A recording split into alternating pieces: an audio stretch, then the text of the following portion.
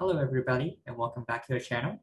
Here we share beginner-friendly tutorials on Minecraft, Roblox, Scratch, web programming, and many more. Today we'll learn how to build a castle in Minecraft using Javascript. So as you can see, this is the structure that we're going to be building. And it's 4 walls, and on each corner there's a castle or a mini tower. And to build the castle, all you need to do is stand to anywhere you want to place a castle, look at the ground, and type /JS castle like this. And if you wait a second, the castle should start building itself. So you see the door being made, the walls are being formed, and the towers are being created. So yeah, let's get started. We'll begin the project by writing our function in Sublime Text. Here, we can first create our first file. So here we go to File, New File, and we can actually save it right now. So we can go to File, Save As, and where we want to save it is actually where we store our Spigot server file. So here I can go to my desktop. I have it saved inside of Spigot 1.10.2. And I've also installed Scriptcraft, so I'm going to go into plugins. Next to Scriptcraft, I'm just going to save this as castle.java, so .js, and make sure the save as type is all files. I'm going to click save. So now anything we write here can be used in our Minecraft server. So the first thing we have to do is to write down a function. A function is a set of instructions for the computer to follow. So if you name our function castle with an empty parameter, so there's no inputs required, this means that this is a function called castle that when we call on will run the following instructions. So we want to set this castle to a function, so we set it equal to a function. And we still don't have any user input, so we keep the parameters as empty. Another thing before we start writing the function is we want to export it. Before writing the function, we want to export the function. By exporting function, we can actually use the function inside of a Minecraft server. So here we just write exports.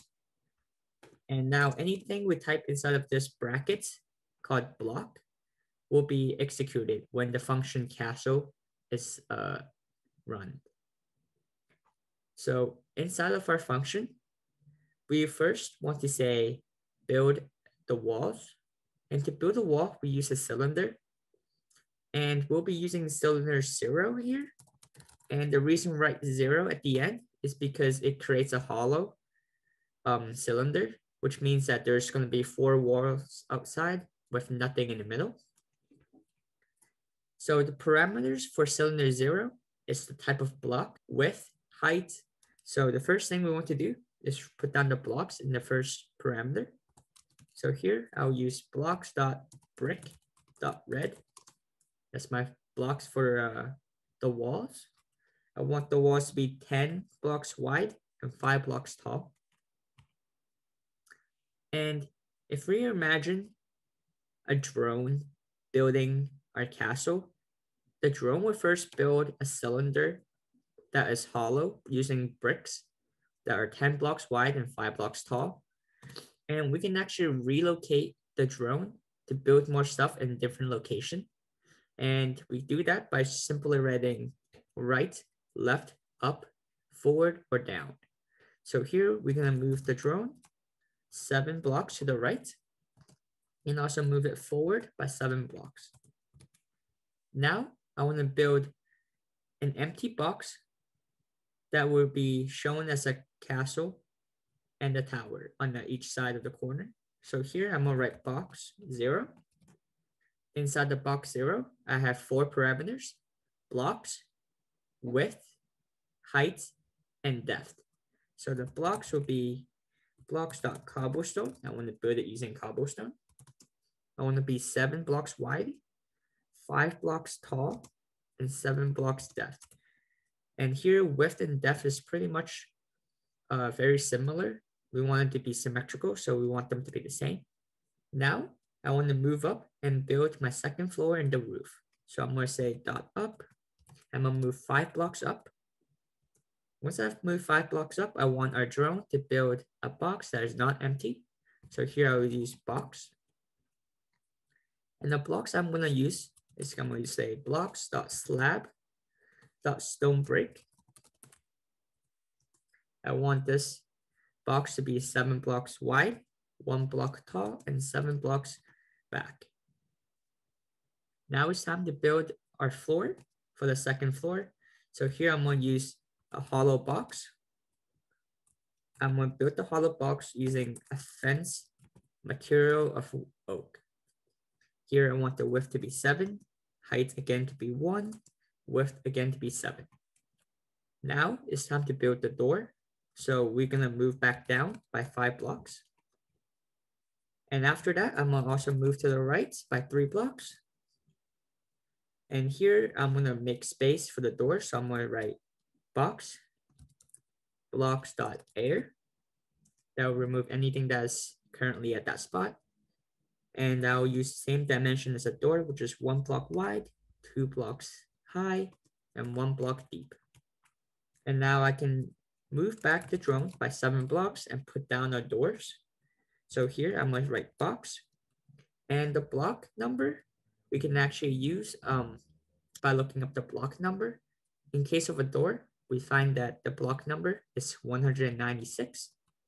So we can simply write 196. And then the width should be 1. Height should be 2. And the depth should be 1. And that will end our whole instructions. And this one line of code will actually build the whole castle for us. So let's see how that works. So let's just go to files and save. And here to boot up the server, we can actually go to terminal or command prompt. So I'm going to type in command. Go into command prompt. And when you're activating the server, you should use your personal ID. So to find your ID, you can do one or two things. You can first write IP config. And here, your IP address will be located under IPv4 address. And so this is going to be my local address when I host the server. Another way to look at it is go on any web browsers and simply type in my IP address. And as you can see, my public IP is the same as what is shown over here. Once you have the IP, you can start to boot up the server. So to do that, we want to go to the file where you have all your server files at. So I'm gonna go to the folder desktop, Spigot at 1.10.2. So now I have entered this folder. And to start up the server, I simply write Java or -Java jar. And to enter the server, I type Java -jar space the name of the file. So it's spigot-10.2.jar. And when I press enter, the server will start to boot up. And anyone could join the server using this public IP right here. So once the library has finished loading, it will load up the worlds. And yeah, once you enter the server, you can type castle with an empty parameter, and then it will actually do it. So it is still booting up. Yep, and it is done. So to run the Java program, you can enter the game and type /JS castle brackets and close brackets, and this code will start to build the castle in front of you. So that is all for today. We learned how to make a castle using JavaScript and Minecraft. Hope you guys enjoyed. Be sure to like and subscribe, and I'll see you next time. Bye-bye.